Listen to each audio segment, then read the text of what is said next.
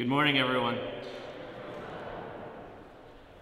On this Palm Sunday, for the Passion of the Lord, we begin our journey of Holy Week, the most sacred days of the year, a great celebration of culmination of salvation history through the death and resurrection of Jesus. This is our story. This is our legacy. And as we do so, we will be hearing the gospel today. We're also going to go in procession around the church with the palm branches that I will bless in just a moment, that you either have in your hands or we're already in the back at the baptismal font. For all of you this day, I just want to not only welcome you, but tell you what a joy it is to pray with you as we begin this Holy Week. Those who are able, please join me at the entrance of the church for the blessing.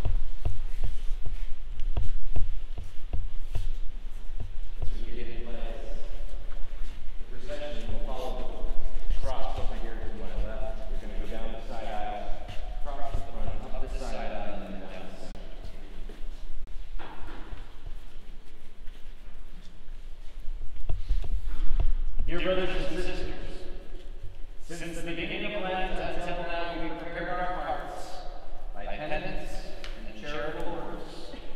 Today we gather together to herald the whole church, beginning of the celebration of our Lord's Paschal mystery, that is to say, of his passion and resurrection. For it was to accomplish this mystery that he entered his own city of Jerusalem. Therefore, with all faith and devotion, let us commemorate the Lord's entry into the city of our salvation, following in his footsteps, so that, being made by his grace partakers of the cross, we may have share also in his resurrection and in his life. Please hold your palms in the air. Almighty ever-living God, sanctify these branches with your blessing, that we who follow Christ the King in exaltation may reach the eternal Jerusalem through him, who lives and reigns forever and ever. Amen.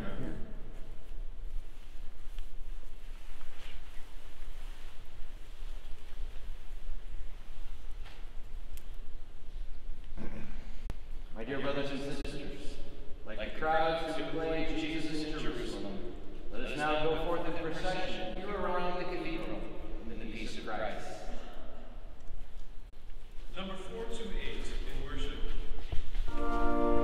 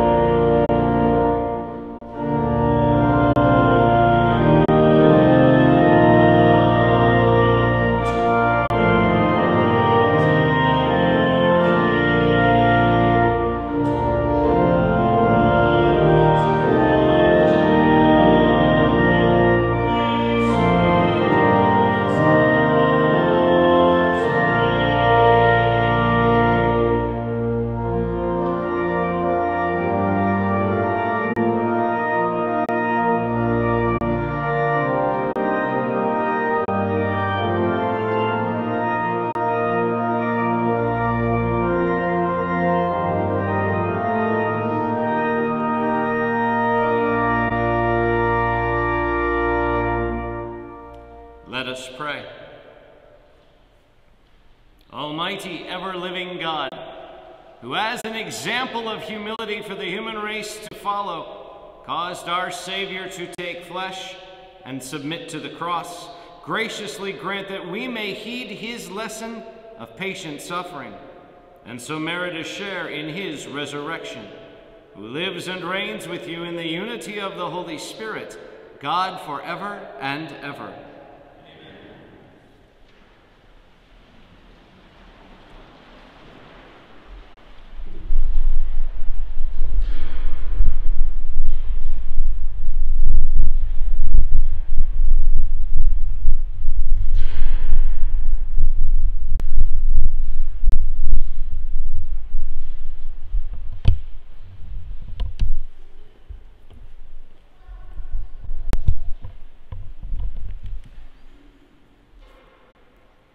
A reading from the book of the prophet Isaiah. The Lord has given me a well-trained tongue, that I might know how to speak to the weary, a word that will rouse them. Morning after morning he opens my ear that I may hear, and I have not rebelled, have not turned back. I gave my back to those who beat me, my cheeks to those who plucked my beard. My face I did not shield from buffets and spitting. The Lord God is my help, therefore I am not disgraced. I have set my face like flint, knowing that I shall not be put to shame. The word of the Lord. Thanks be to God.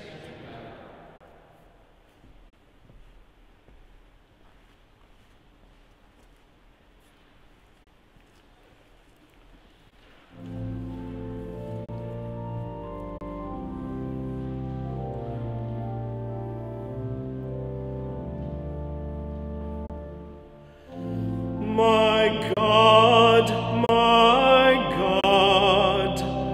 why have you abandoned me? My God, why have you abandoned me? All who see me scoff at me. They mock me with parted lips, they wag their heads. He relied on the Lord, let him deliver him. Let him rescue him if he loves him. My God, why have you abandoned me? Indeed, many dogs surround me. A pack of evildoers closes in upon me. They have pierced my hands and my feet. I can count all my bones. My God, why have you abandoned me? They divide my garments among them, and for my vesture they cast lots. But you, O Lord, be not far from me. O my help, hasten to aid me. My God,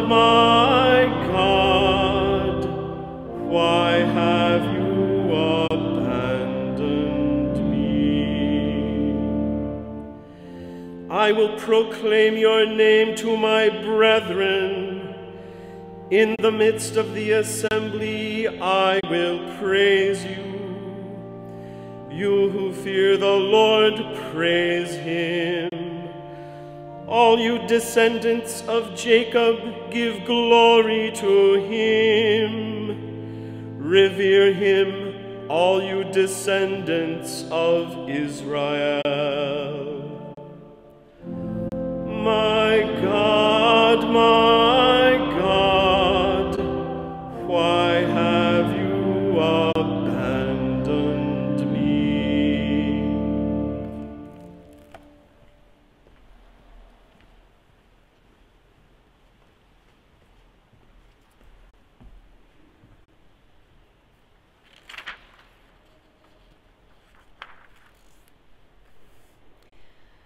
A reading from the letter of St. Paul to the Philippians. Christ Jesus, though he was in the form of God, did not regard equality with God something to be grasped.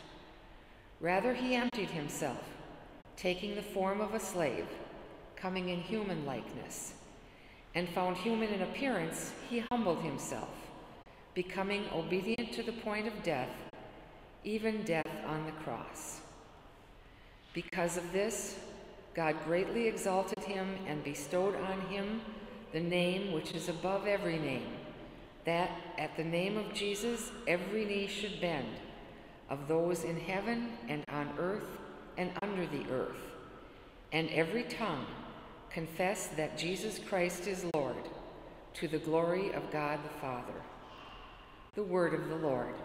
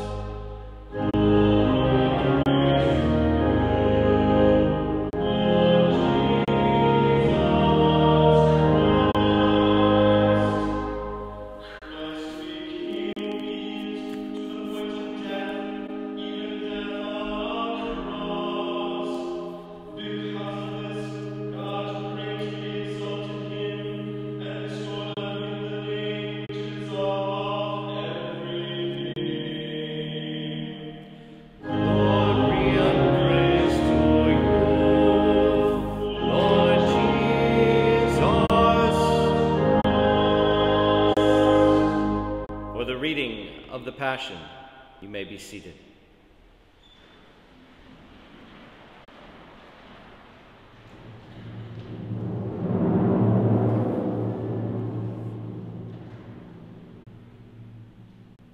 The Passion of our Lord Jesus Christ according to Matthew. One of the 12, who was called Judas Iscariot, went to the chief priests and said, "What are you willing to give me if I hand him over to you?" They paid him 30 pieces of silver, and from that time on he looked for an opportunity to hand him over.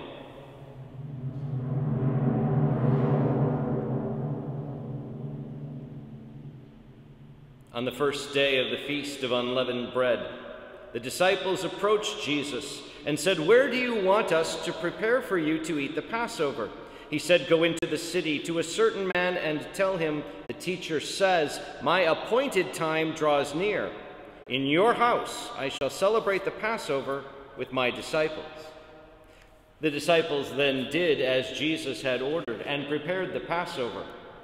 When it was evening, he reclined at table with the 12, and while they were eating, he said, "Amen, I say to you, one of you will betray me."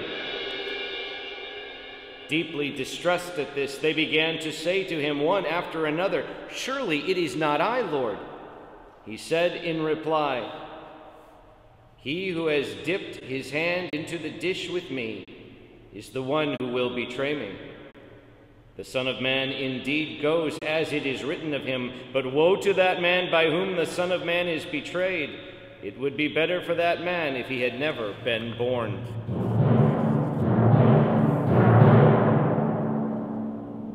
Then Judas, his betrayer, said in reply, "Surely it is not I, Rabbi." He answered, "You have said so."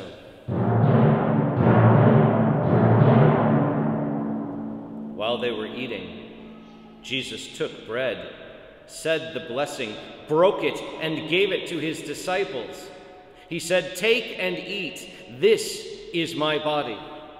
Then he took a cup, gave thanks, and gave it to them, saying, "Drink from it, all of you, for this is my blood of the covenant, which will be shed on behalf of many for the forgiveness of sins. I tell you, from now on, I shall not drink this fruit of the vine until the day when I drink it with you new in the kingdom of my Father." Then, after singing a hymn, they went out to the Mount of Olives.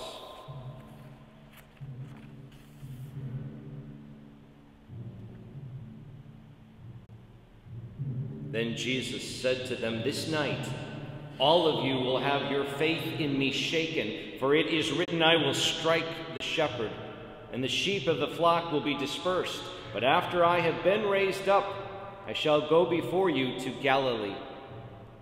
Peter said to him in reply, "Though all may have their faith in you shaken, mine will never be."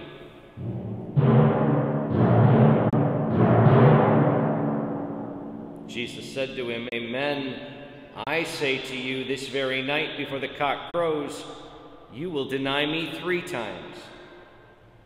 Peter said to him, "Even though I should have to die with you, I will not deny you."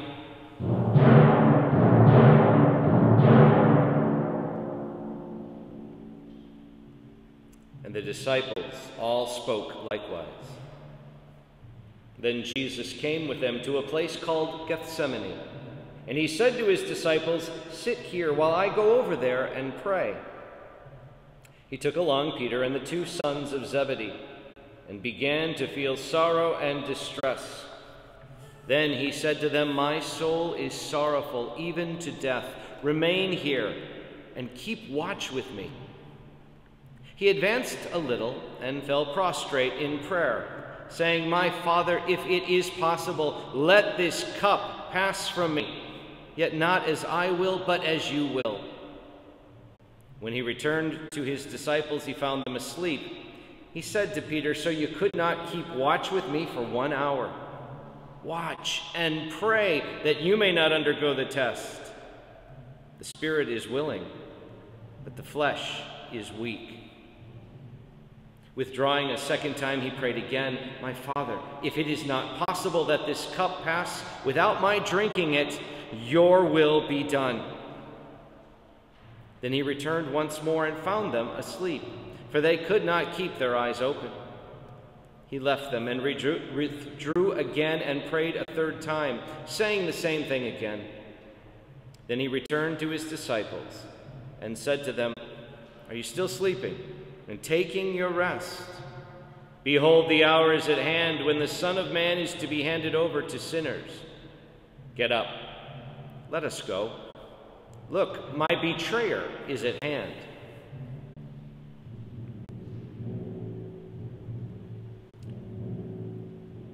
While he was still speaking, Judas, one of the 12, arrived, accompanied by a large crowd with swords and clubs, who had come from the chief priests and the elders of the people. His betrayer had arranged a sign with them, saying, "The man I shall kiss is the one. Arrest him." Immediately he went over to Jesus and said, "Hail, Rabbi!" And he kissed him. Jesus answered him, "Friend, do what you have come for." Then, stepping forward, they laid hands on Jesus and arrested him. And behold, one of those who accompanied Jesus put his hand to his sword, drew it, and struck the high priest's servant, cutting off his ear. Then Jesus said to him, "Put your sword back into its sheath, for all who take the sword will perish by the sword. Do you think that I cannot call upon my Father, and he will not provide me at this very moment with more than 12 legions of angels? But then how would the scriptures be fulfilled, which say that it must come to pass in this way?" At that hour Jesus said to the crowds, "Have you come out as against a robber, with swords and clubs to seize me?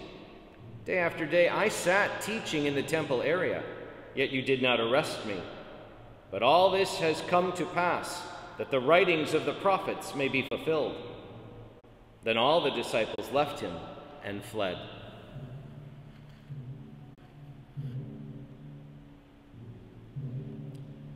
Those who had arrested Jesus led him away to Caiaphas, the high priest, where the scribes and the elders were assembled. Peter was following him at a distance as far as the high priest's courtyard. And going inside, he sat down with the servants to see the outcome. The chief priests and the entire Sanhedrin kept trying to obtain false testimony against Jesus in order to put him to death, but they found none. Though many false witnesses came forward, finally 2 came forward who stated, "This man said, 'I can destroy the temple of God and within 3 days rebuild it.'" The high priest rose and addressed him. "Have you no answer? What are these men testifying against you?" But Jesus was silent. Then the high priest said to him, "I order you to tell us under oath before the living God whether you are the Christ, the Son of God." Jesus said to him in reply, "You have said so. But I tell you, from now on you will see the Son of Man seated at the right hand of the power and coming on the clouds of heaven." Then the high priest tore his robes and said, "He's blasphemed. What further need have we of witnesses? You have now heard the blasphemy. What is your opinion?" They said in reply, "He deserves to die." Then they spat in his face and struck him, while some slapped him, saying, "Prophesy for us, Christ. Who is it that struck you?" Now Peter was sitting outside in the courtyard. One of the maids came over to him and said, "You too were with Jesus the Galilean." But he denied it in front of everyone, saying, "I do not know what you are talking about." As he went out to the gate, another girl saw him and said to those who were there, "This man was with Jesus the Nazarene." Again, he denied it with an oath, "I do not know the man." A little later, the bystanders came over and said to Peter, "Surely you too are one of them. Even your speech gives you away." At that he began to curse and to swear, "I do not know the man." And immediately a cock crowed.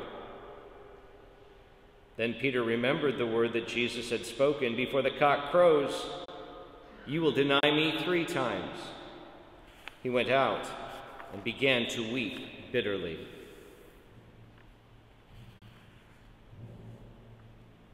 When it was morning, all the chief priests and the elders of the people took counsel against Jesus to put him to death.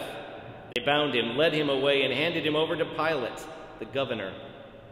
Then Judas, his betrayer, seeing that Jesus had been condemned, deeply regretted what he had done. He returned the 30 pieces of silver to the chief priests and elders, saying, "I have sinned in betraying innocent blood." They said, "What is that to us? Look to it yourself." Flinging the money into the temple, he departed and went off and hanged himself. The chief priests gathered up the money, but said, "It's not lawful to deposit this in the temple treasury, for it is the price of blood." After consultation, they used it to buy the potter's field as a burial place for foreigners. That is why that field even today is called the Field of Blood. Then was fulfilled what had been said through Jeremiah the prophet, and they took 30 pieces of silver, the value of a man with a price on his head, a price set by some of the Israelites, and they paid it out for the potter's field, just as the Lord had commanded me. Now Jesus stood before the governor, and he questioned him, "Are you the king of the Jews?" Jesus said, "You say so." And when he had accused and was accused by the chief priests and elders, he made no answer. And Pilate said to him, "Do you not hear how many things they are testifying against you?" But he did not answer him one word, so that the governor was greatly amazed. Now on the occasion of the feast, the governor was accustomed to release to the crowd one prisoner whom they wished. And at that time they had a notorious prisoner called Barabbas. So when they had assembled, Pilate said to them, "Which one do you want me to release to you, Barabbas or Jesus, called Christ?" For he knew that it was out of envy that they had handed him over.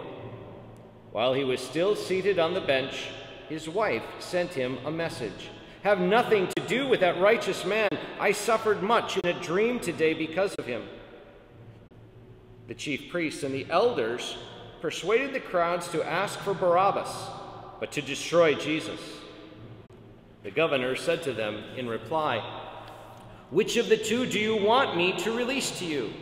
They answered, "Barabbas." Pilate said to them, "Then what shall I do with Jesus, called Christ?" They all said, "Let him be crucified." But he said, "Why? What evil has he done?" They only shouted the louder, "Let him be crucified." When Pilate saw that he was not succeeding at all, but that a riot was breaking out instead, he took water and washed his hands in the sight of the crowd, saying, "I am innocent of this man's blood. Look to it yourselves." And the whole people said in reply, "His blood be upon us and upon our children."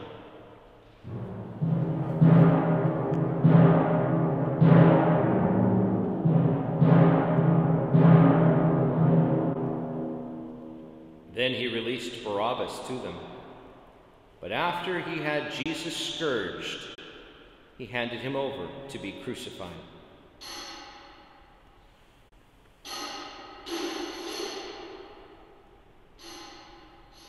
Then the soldiers of the governor took Jesus inside the praetorium and gathered the whole cohort around him. They stripped off his clothes, threw a scarlet military cloak about him. Weaving a crown out of thorns, they placed it on his head and a reed in his right hand. And kneeling before him, they mocked him, saying, "Hail, King of the Jews!" They spat upon him and took the reed and kept striking him on the head. And when they had mocked him, they stripped him of the cloak, dressed him in his own clothes, and led him off to crucify him.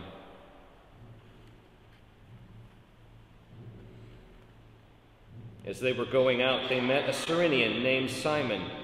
This man they pressed into service to carry his cross. And when they came to a place called Golgotha, which means place of the skull, they gave Jesus wine to drink mixed with gall. But when he had tasted it, he refused to drink. After they had crucified him, they divided his garments by casting lots.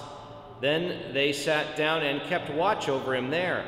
And they placed over his head the written charge against him, "This is Jesus, the King of the Jews." 2 revolutionaries were crucified with him, one on his right, the other on his left. Those passing by reviled him, shaking their heads and saying, "You who would destroy the temple and rebuild it in 3 days, save yourself, if you are the Son of God, and come down from the cross."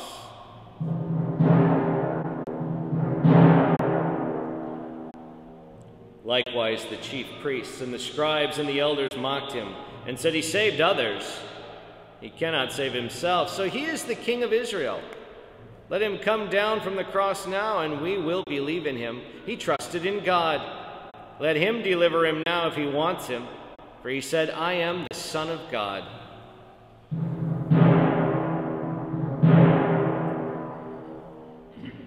The revolutionaries who were crucified with him also kept abusing him in the same way. From noon onward, darkness came over the whole land until 3 p.m, and about 3 o'clock, Jesus cried out in a loud voice, "Eli, Eli, lema sabachthani," which means, my God, why have you forsaken me?" Some of the bystanders who heard it said, "This one is calling for Elijah." Immediately, one of them ran to get a sponge. He soaked it in wine, putting it on a reed, gave it to him to drink, but the rest said, "Wait, let us see if Elijah comes to save him." But Jesus cried out again in a loud voice and gave up his spirit.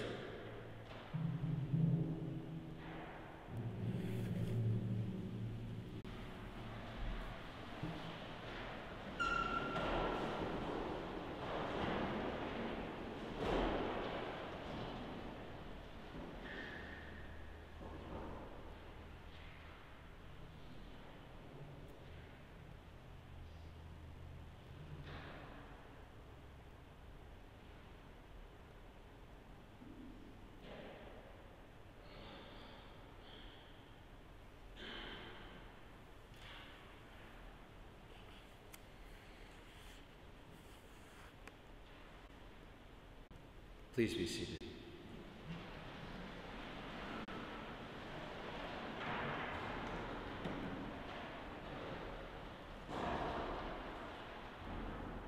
And behold, the veil of the sanctuary was torn in two from top to bottom. The earth quaked, rocks were split, tombs were opened, and the bodies of many saints who had fallen asleep were raised. And coming forth from their tombs after his resurrection, they entered the holy city and appeared to many. The centurion and the men with him who were keeping watch over Jesus feared greatly when they saw the earthquake and all that was happening, and they said, "Truly, this was the Son of God." There were many women there, looking on from a distance, who had followed Jesus from Galilee, ministering to him. Among them were Mary Magdalene, and Mary, the mother of James and Joseph, and the mother of the sons of Zebedee. When it was evening, there came a rich man from Arimathea named Joseph, who was himself a disciple of Jesus. He went to Pilate and asked for the body of Jesus. Then Pilate ordered it to be handed over. Taking the body, Joseph wrapped it in clean linen, laid it in his new tomb that he had hewn in the rock. Then he rolled a huge stone across the entrance to the tomb and departed. But Mary Magdalene and the other Mary remained sitting there, facing the tomb. The next day, the one following the day of preparation, the chief priests and the Pharisees gathered before Pilate and said, "Sir, we remember that this impostor, while he was still alive, said, 'After 3 days I will be raised up.' Give orders, then, that the grave be secured until the 3rd day, lest his disciples come and steal him and say to the people, 'He's been raised from the dead.' This last imposture would be worse than the first." Pilate said to them, "The guard is yours. Go, secure it as best you can." So they went and secured the tomb by fixing a seal to the stone and setting the guard. The Gospel of the Lord. Praise to you, Lord Jesus Christ.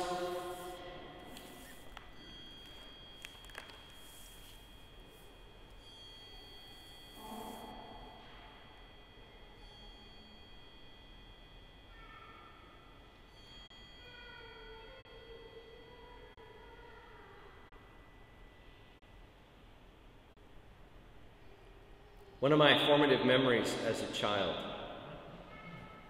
was watching every year the Memorial Day ceremonies. My hometown in Cumberland would have this parade.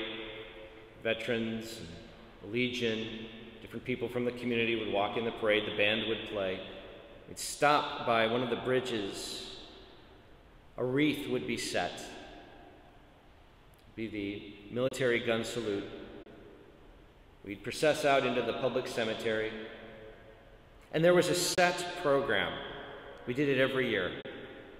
There was the Gettysburg Address, the poem In Flanders Field, then Flanders Reply, and then one of the civil leaders would give a speech talking about how important it was to remember the sacrifices of those who've gone before us. Over the years, I went to it. I was one of the people who gave speeches and read the poems. My sister played in the band. And it was this awareness that we must always keep fresh and vivid before us a clear memory, an account of what happened, because it's easy to forget. It's so easy to forget what has gone on before, to take it for granted, kind of let it just get real gray and fuzzy and hazy. It's easy to forget the price that people paid with their lives, the sacrifices they've made, the work that they've done, the effort that it took. It's easy to take it for granted, to forget what went on before us. And so that Memorial Day taught me how critical it is to remember, to call to mind. The church in its wisdom does this every year on Palm Sunday. Because, folks, it's too easy to forget this. It's way too easy to walk by a crucifix and look at it as a piece of art and fail to notice the precious blood that he gave, the mockery, the ridicule, the torture, the suffering, the pain, the horror, the agony that he did for us. It's easy to take this for granted. It's easy because of time, because of distance, because of what's going on in life, the distractions we have, the circumstances we have. It's easy because there's so many things coming at us. And so every year we read this to call to mind what God has done out of love, to look upon the cross of Christ, and to recognize in this the instrument of our salvation, that he did this because this is where we belong because of our sins.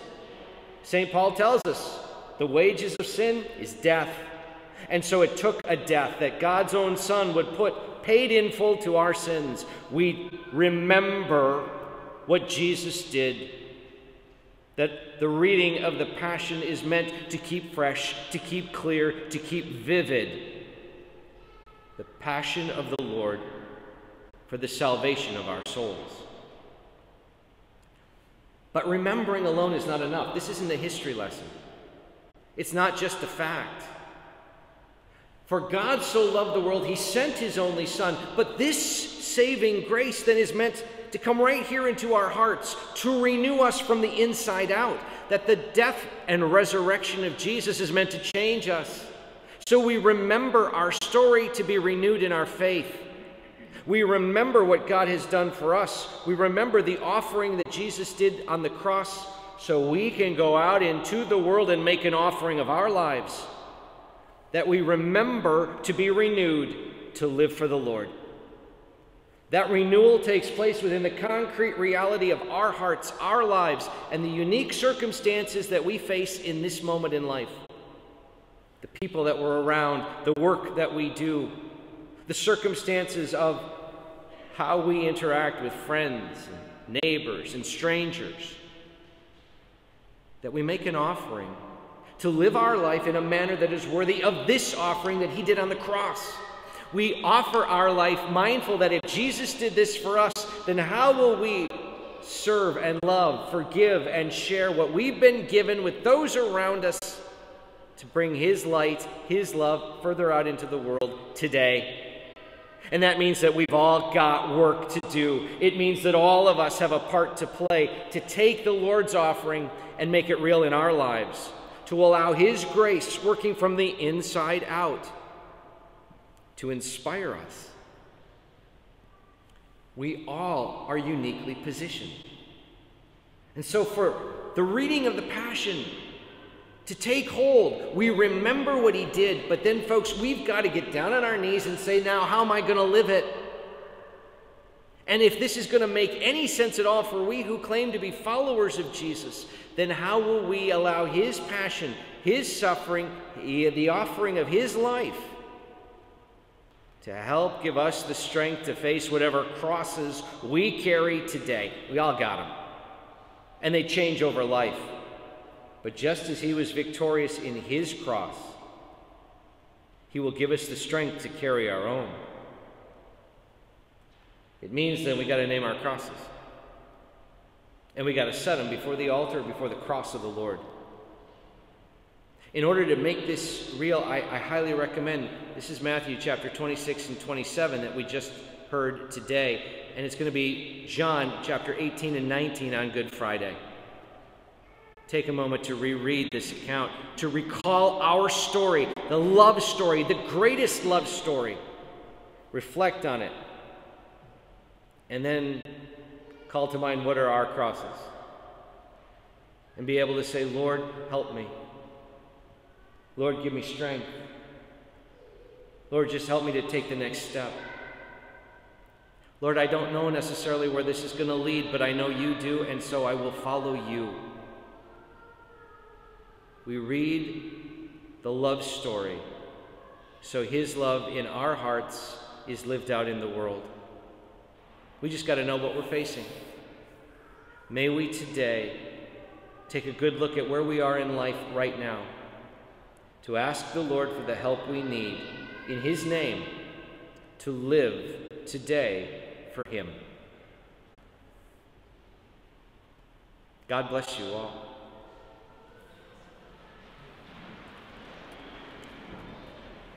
I believe in one God, the Father Almighty, maker of heaven and earth, of all things visible and invisible.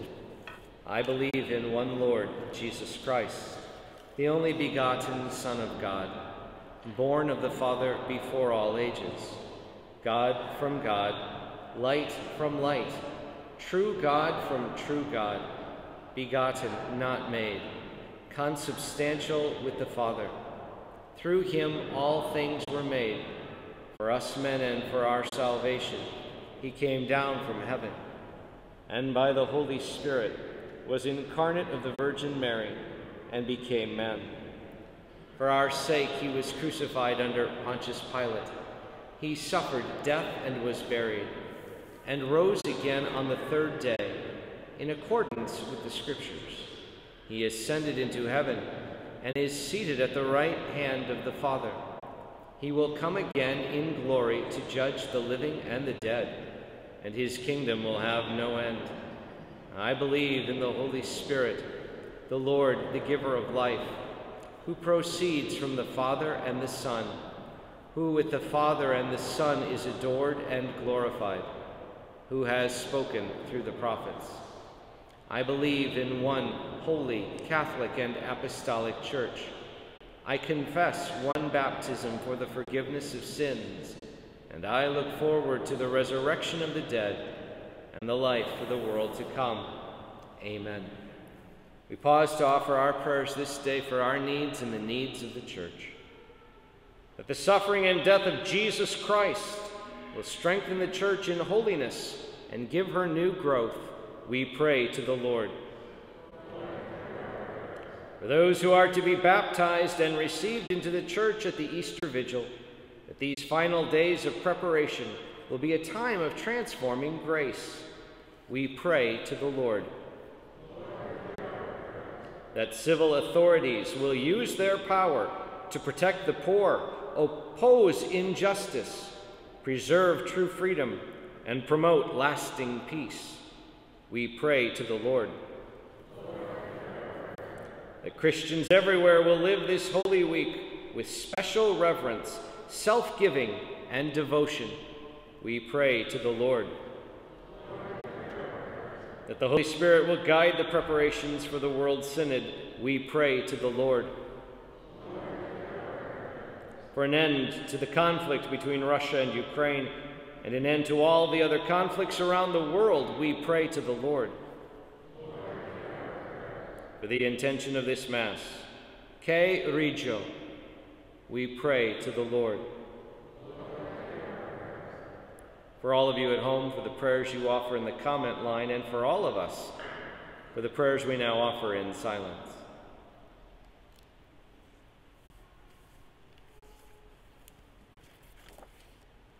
We pray to the Lord. Gracious and loving God, look kindly upon us. Hear the prayers we offer now, spoken and silent. We make them all in the name of Jesus, our Lord. O God, we earnestly ask you to bless our diocese with many priests, brothers, sisters, and deacons who will love you with their whole mind and heart and gladly spend their entire lives serving your church and making you known and loved. Bless our families, bless our children, and choose from our homes those needed for your work. Mary, Queen of the clergy, pray for us. Pray for our priests, religious, and deacons. Obtain for us many more. We ask this through Christ our Lord. Amen. During the preparation of the hymns, singing worship at number 424. O Son of Justice, number 424, in worship.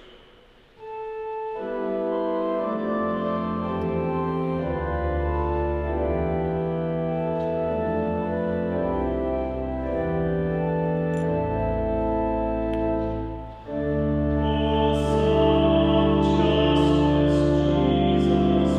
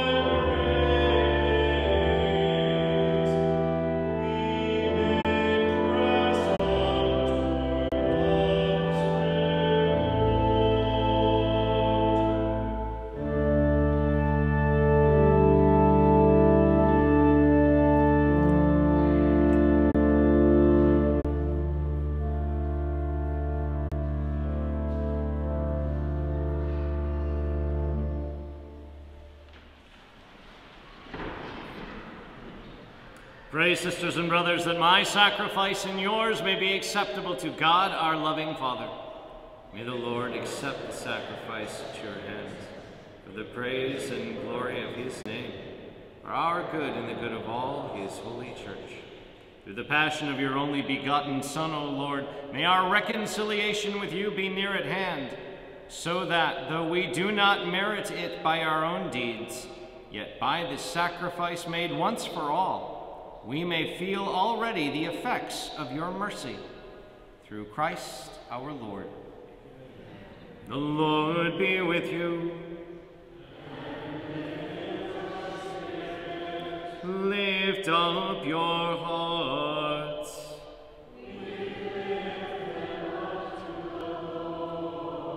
Let us give thanks to the Lord our God.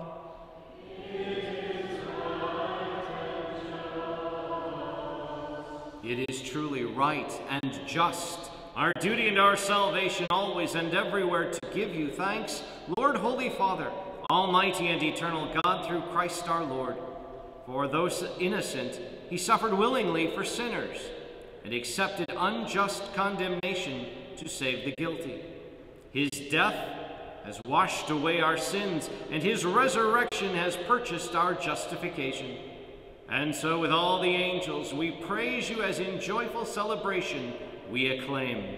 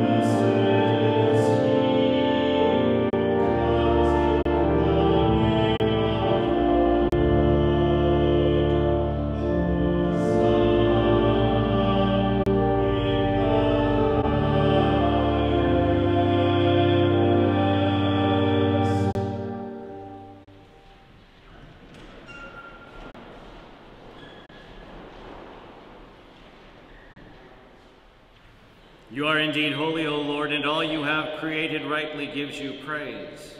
For through your Son, our Lord, Jesus Christ, by the power and working of the Holy Spirit, you give life to all things and make them holy. And you never cease to gather a people to yourself, so that from the rising of the sun to its setting, a pure sacrifice may be offered to your name. Therefore, O Lord, we humbly implore you by the same Spirit, graciously make holy these gifts we have brought to you for consecration, that they may become the body and blood of your Son, our Lord, Jesus Christ, at whose command we celebrate these mysteries. For on the night he was betrayed, he himself took bread, and giving you thanks, he said the blessing. He broke the bread and he gave it to his disciples, saying, "Take this, all of you, and eat of it, for this is my body, which will be given up for you."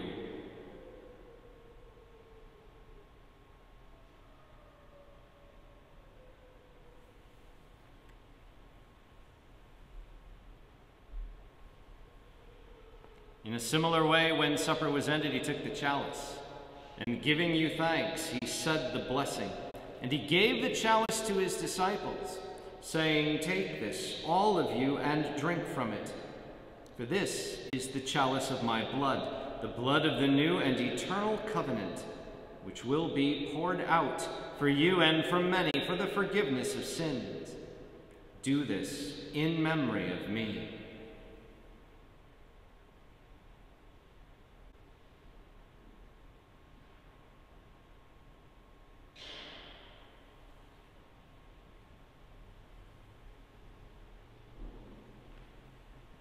The mystery of faith.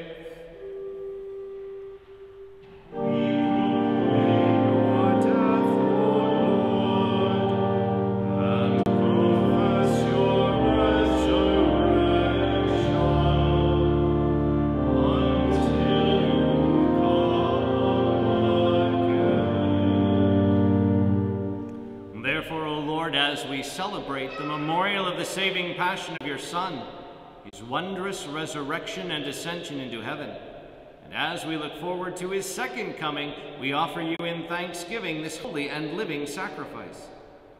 Look, we pray upon the oblation of your church, and recognizing the sacrificial victim by whose death you willed to reconcile us to yourself, grant that we who are nourished by the body and blood of your Son and filled with his Holy Spirit may become one body, one spirit in Christ.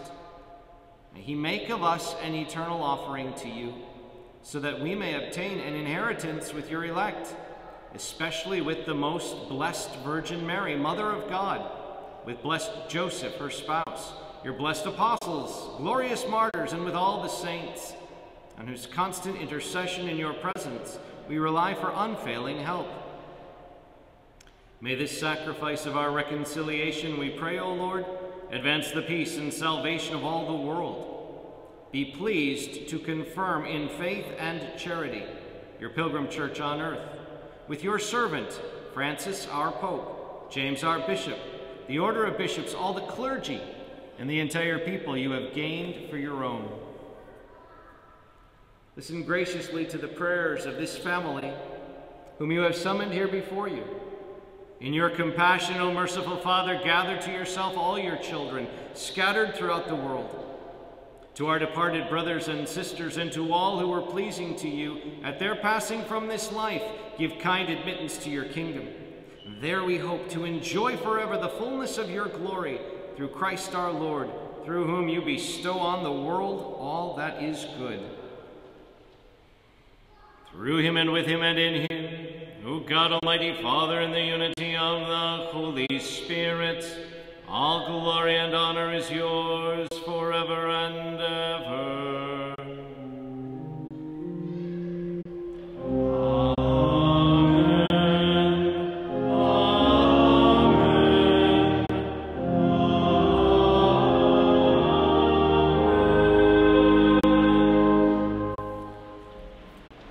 At the Savior's command and formed by divine teaching, we dare to say, Our Father, who art in heaven, hallowed be thy name. Thy kingdom come, thy will be done, on earth as it is in heaven. Give us this day our daily bread, and forgive us our trespasses, as we forgive those who trespass against us. And lead us not into temptation, but deliver us from evil. Deliver us, Lord, we pray, from every evil. Graciously grant peace in our days, that by the help of your mercy we may be always free from sin and safe from all distress and useless worry, as we await the blessed hope and the coming of our Savior, Jesus Christ.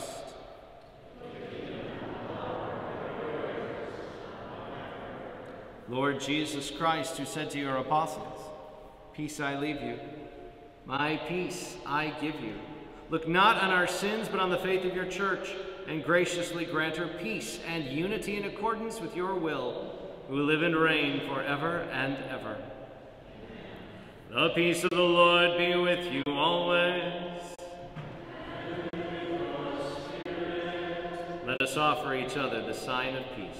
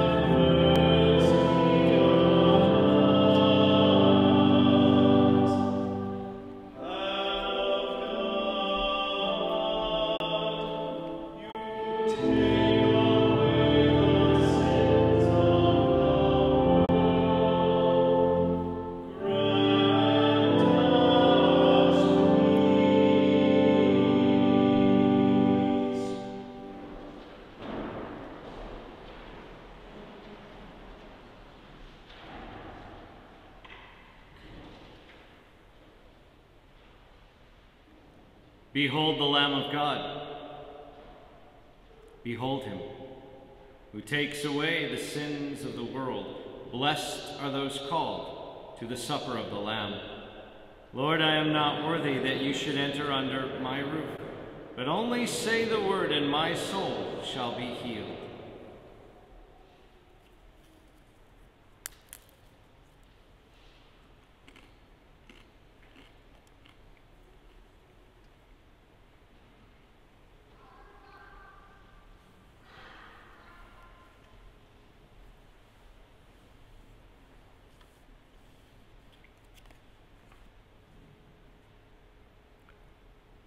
My Jesus, I believe that you are present in the most holy sacrament.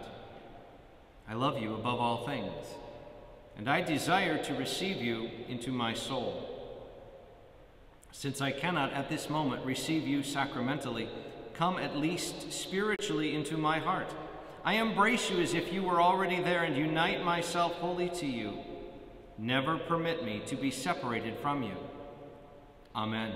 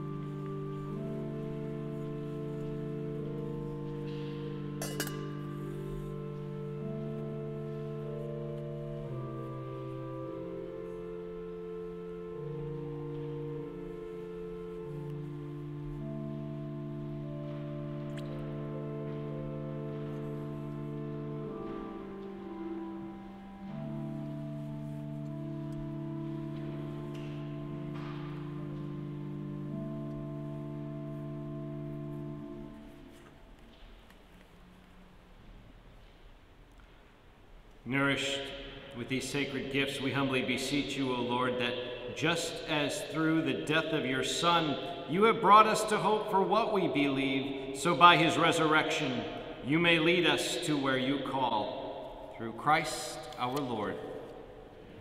I have announcements.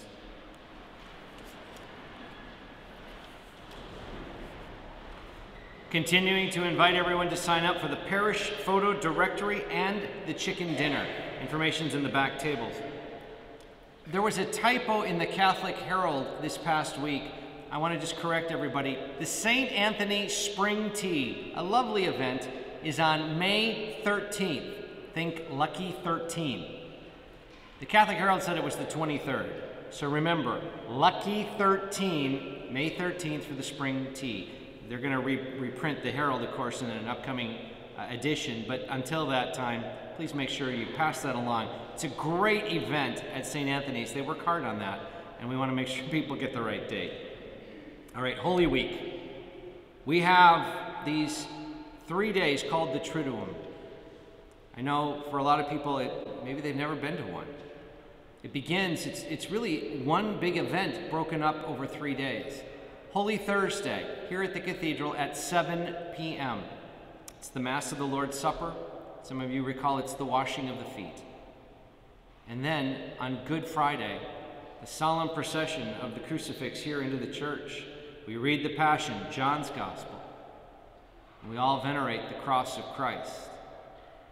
It's a powerful, somber day where we tell our story, remember what God has done, renew our faith.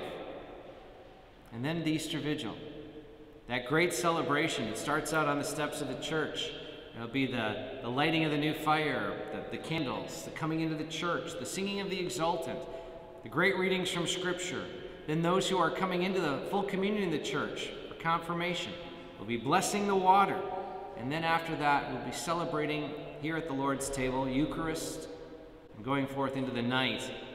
And then, of course, Easter Day. If you go to the Easter Vigil, you don't have to go to the Easter Day Masses, but I just want to make a pitch for that. I also know that Paul is looking for a few people on Good Friday to help with carrying the cross. The thing is heavy. And so he's looking for 10 to 12 people who've seriously been working out. Paul is going to be up here towards the piano after Mass. And if you're at all interested, on Good Friday this week, we're going to have a little rehearsal around 11:45 prior to the 12:30 prayers that we offer. All right, who's got a birthday in April? Please stand. Come on, come on. Your birthday's in April, bow your heads. I'm going to give you a blessing. May the Lord bless you and keep you. May the Lord's face shine upon you and be gracious to you. May the Lord look upon you with kindness and give you peace. In gratitude for the gift of your life here on earth, we thank God for the day of your birth. And may Almighty God bless you, the Father, the Son, and the Holy Spirit. Amen. Congratulations to those of you in April. There's one funeral announcement that will happen the day after Easter Sunday. Tim Schultz passed away. His funeral will be Monday, April 10th, here at the cathedral. For the repose of the soul of Tim Schultz. Hail Mary, full of grace, the Lord is with thee. Blessed art thou among women, and blessed is the fruit of thy womb, Jesus. Holy Mary, Mother of God, pray for us sinners, now and at the hour of our death. Amen. Eternal rest grant unto him, O Lord. May he rest in peace. May his soul and the souls of all the faithful departed, through the mercy of God, rest in peace. The Lord be with you. May Almighty God bless you, the Father and the Son and the Holy Spirit. Amen.